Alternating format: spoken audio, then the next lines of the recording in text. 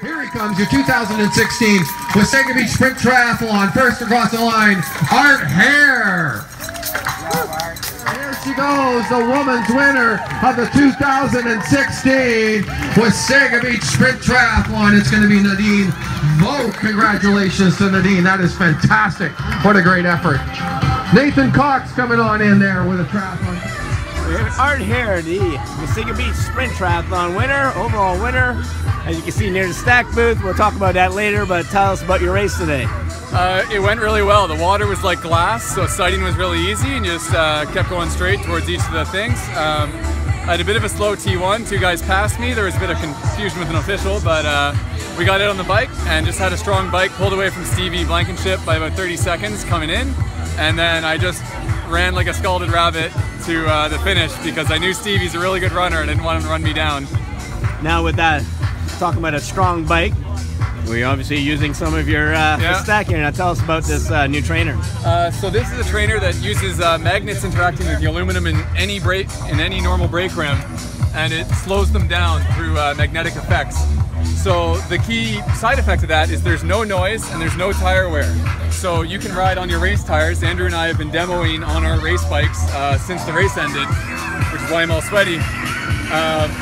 So testing on that all summer and all winter gives you good strength in the legs because you're just always on the trainer testing stuff out. All right. So congratulations on your win today, and catch you in the next one. Tim Here we are, Wasaga Beach was third. Sprint Ken Triathlon Staples champion, was second, and Nadine Scott Vogt. Now tell us about your race today. Obviously you did some great damage on the bike, and I know as before we talked about prior to recording that you know, you joined up at LPC and doing a lot of great work there. To knock off the top of the podium, but maybe I'll start back last fall. So I had a really great race here, and I just thought I feel like I can do so much better. So I signed up with LPC, and I had a really great winter of training with them. The biggest thing I noticed an improvement in is my bike. So I've biked so much, but I wasn't doing the right kind of training.